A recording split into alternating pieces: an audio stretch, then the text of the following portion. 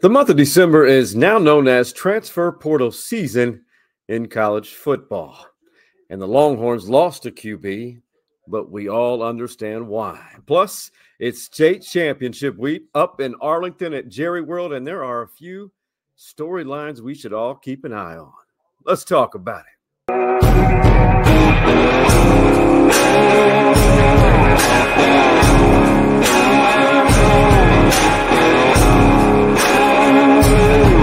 We got to continue to adapt, but it's again, I love Maalik to death. I love the opportunity to coach him. Like I said, he was a great teammate, and wish him nothing but the best of luck. Yeah, that was Steve Sarkisian in Houston with an interview regarding on the day that Maalik Murphy entered the transfer portal. Before we get started, definitely want to give you all of our sponsors a shout out. Of course, the two you see on the corners of the screen, Shoal Saloon. It's an ATX original. Lots of storylines there. Hopefully one day we can tell those. But they are the unofficial home to UT football games when you're not at the stadium, and all season long for UT men's and women's basketball. If you're not at the arena or on one of the games on the road, be sure to go to Shoal Saloon. Delicious food, and the beverages are mucho frio and honest plumbing and air. A name change, but they're still the same great service. And it's also where a handshake still means something. All right, Maalik Murphy. You know, it's kind of bittersweet when you see this because the transfer portal season. It is when you see guys making some really difficult decisions. Well, Maalik Murphy made the decision earlier this week, just actually a day ago. And Maalik Murphy is a guy, was somewhat of very much a fan favorite. And if it wasn't for Maalik Murphy this year, I don't know if Texas would be in the position that they're in, especially when Quinn Ewers went down with an injury. And Maalik Murphy had to jump into 2 games this year and win those 2 games against Brigham Young and Kansas State. Kansas State was very important. Of course, any win is important. Very intelligent, very large, massive QB, a pocket passer, incredible smile, smart. He has a lot of talent, highly recruited out of the state of California. But in those 2 games, 477 yards passing, and 3 touchdowns passing, all in while Quinn Ewers was out with that injury, that shoulder sprain. But Maalik submitted this tweet. It's basically saying, I would love to thank all of you, all the Texas fans, the entire Longhorn community for accepting and supporting me. The time I had on the 40 acres will live with me forever, and I'm extremely grateful to have played in the burnt orange. He's not lying. And from what I've heard through people close to the program and also those who know him, very intelligent guy. Players loved him. But the hard part about this, the transfer portal, it's a blessing. But at the same time, the transfer portal puts young men, and in this case, but young men, women in female sports, but in this case, young men, they're in a difficult position because, in my opinion, and I think you would agree with me, Maalik Murphy should be able to enjoy the college football playoff run with his teammates. Instead, the deadline for the portal, he had to make his decision. He had to start taking visits and figuring out where he's going to land. I have no idea where he's going to land. Some people are saying Oregon, but Oregon already has all these quarterbacks lined up. But the fact that you put this pressure on, I know life being a grown-up is full of pressure every day, but to make have to force to make this type of decision in order to find the second home that he will have as a quarterback in the right program, he's having to leave his team and not take part in the college football playoff. I will say this to Maalik Murphy. You were an asset, young man. You're just a great ambassador for the Texas Longhorn brand and for college football in general. You are what is great about college football. You had to wait your turn, and then you took advantage of it and led your team to 2 victories. I mean, that speaks volumes, and it's hard. It's really difficult to see these young men like Maalik having to make that type of decision and not participate in perhaps the two most important games, especially since 2009, because they're 2 wins away from winning a national championship. But I would rest assured he will receive a Big 12 championship ring. Jonathan Brooks, we all know, tore his knee, ACL injury, out for the year. It was really hard to watch that against TCU. And the running back room did a great job filling in for him. And, of course, him dressing out at halftime to come in for that last play was a beautiful suggestion by Steve Sarkisian and his staff. But you've got to wonder now, will Jonathan Brooks return next season? Very tough decision.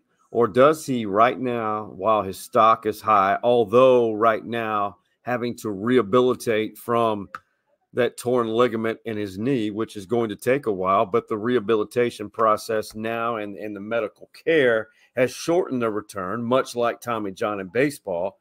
These injuries, the time frame has shortened somewhat. But now you've got to figure, if you're Jonathan Brooks, do you consider entering your name into the NFL draft? Because his stock is so high. What if he returns next year and doesn't have the same type of production? I mean, if Jay Brooks did not experience that injury, more than likely wins the Doak Walker Award, and he's in the Heisman discussion. And it was tough to see. It's tough to see any player experience that. So think about that.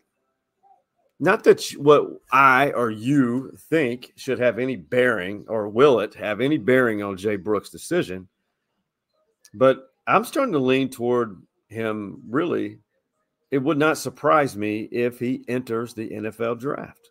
All right, another thing to consider is heading up to Arlington, to Jerry World, to watch Texas high school football at its best. I mean, you could watch it across the country on Bally Sports, and it's amazing. The production, Craig Way, the voice of every game, does such a great job.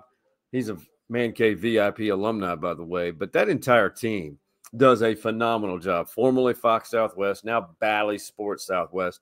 They do a great job telling all the stories of all these teams, and they do a phenomenal job. 12 games, and the production value that goes into that production value is very high.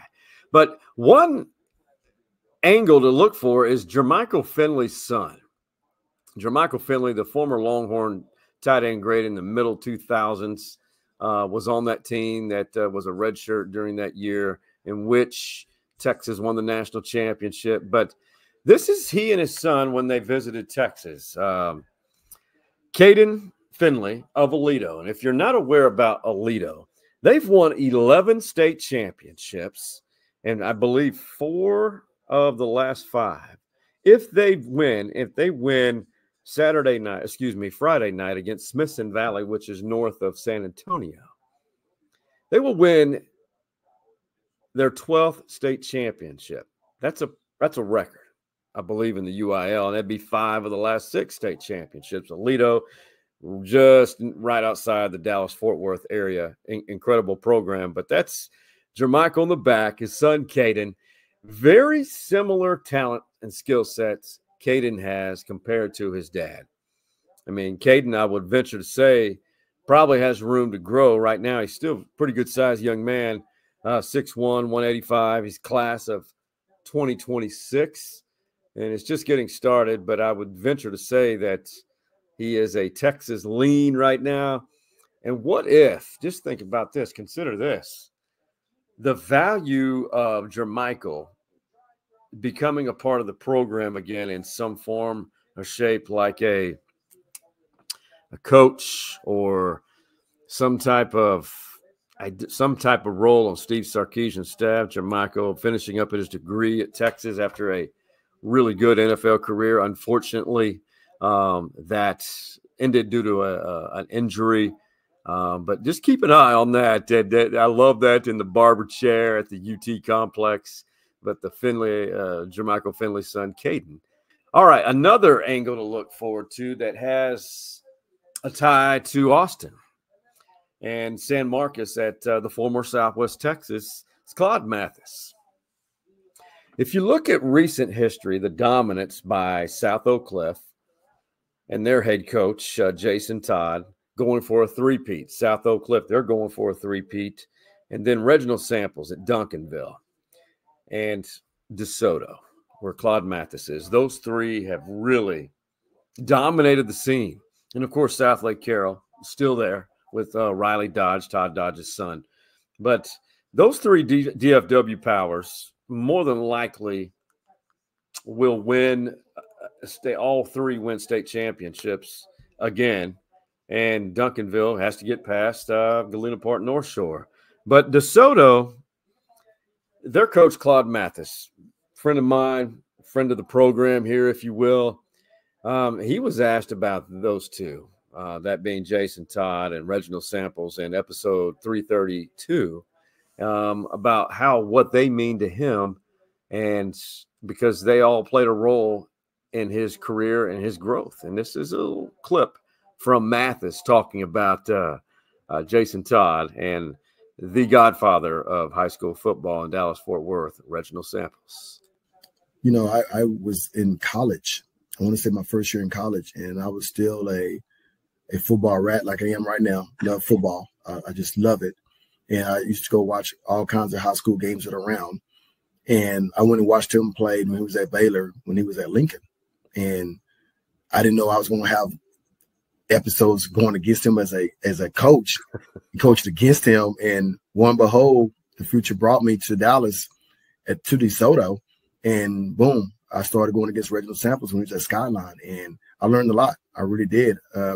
He took me to the woodshed the first time around, and I learned from that right there. But he's a guy that you can learn a lot from, and I did. I really did. He's a guy that I respect very dearly. He's a guy that I think that, you know, they don't call him the Godfather for nothing, and he deserves everything he gets. And I was so happy for him last year when he won his first title, because people can get that stigma off his back that he can't win a big one, and he did. So I was very honored to say that I know him, and I was so happy for him when he won one. Me and Coach Todd, we used to battle, man. I mean, we used to like each other a lot. We didn't, because he was at SOC, I was here, and it was amongst what people said. I mean, instead of me and him sitting down talking and going over things together, we were just, letting other people be in between us. And when this state run came about with us, we finally had a chance to talk. And man, we had some great conversations, and now me and him are really good friends right now. And also for the Texas High School Football State Championships, there are two Austin area-based officiating crews who will be officiating the game as I recorded this on Thursday night. And then on Friday morning, I believe it's a 4A Division I game. To be selected as an officiating staff is a high honor.